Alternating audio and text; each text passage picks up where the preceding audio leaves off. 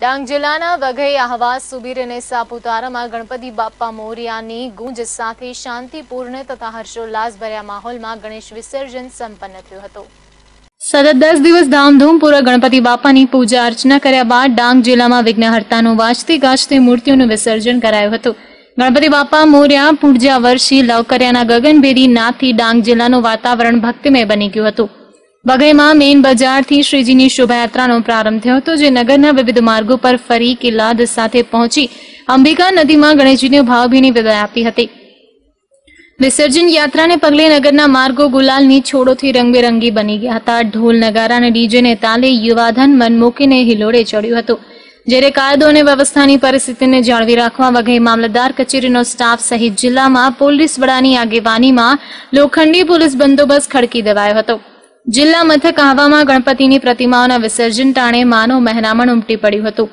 વાજતે ગાજતે તથા આદિવાસી સંસ્કૃતિની ઝાંખી કરાવતી શોભાયાત્રાઓ આહવા બંધારા પાસે પહોંચી તળાવમાં ગણેશજીની પ્રતિમાનું વિસર્જન કરવામાં આવ્યું હતું।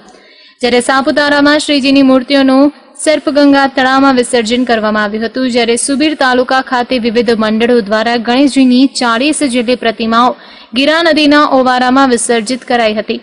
ગણેશ વિસર્જન ટાણે ભક્તો ભાવ વિભોર બન્યા હતા। નગરના માર્ગો પર એક પછી એક ગણપતિની વિસર્જન સવારી પસાર થતા પોલીસ તંત્ર દ્વારા દરેક સ્થળે ચુસ્ત બંદોબસ્ત જાળવી રખાયો હતો। પોલીસ બંદોબસ્ત વચ્ચે જિલ્લામાં શાંતિપૂર્ણ માહોલમાં વિસર્જન સંપન્ન થયું હતું।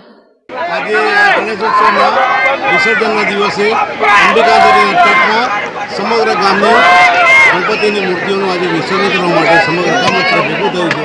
ખૂબ જ સુખ શાંતિથી સારી રીતે આ પ્રસંગ અહીંયા પૂર્ણ કરીએ છીએ। ગણપતિ બાપા બધાને સદબુદ્ધિ આપે, રીતિ સિદ્ધિ આપે, બધાના ઘરમાં સદાને માટે વાસ રહે એવી પરમપૂર્ણ પ્રાર્થના ભગવાનને કરીએ છીએ। બધાને સુખી રાખે। વઘઈ પોસ્ટ વિસ્તારમાં અંબિકા નદી બે કાંઠે વહી રહી છે અને એક પૂરતી તકેદારી રાખવા માટે અમારા પોલીસ કોન્સ્ટેબલ, જીઆરડી, હોમગાર્ડ નાઓ એવી રેસ્ક્યુ ટીમ બનાવેલી અને જેથી કરીને કોઈ અનિચ્છનીય બનાવ ન બને જેની પૂરતી તકેદારી રાખેલી છે। હિતાર્થ પટેલ સાથે લાઈવ ગુજરાત ન્યૂઝ, ડાંગ।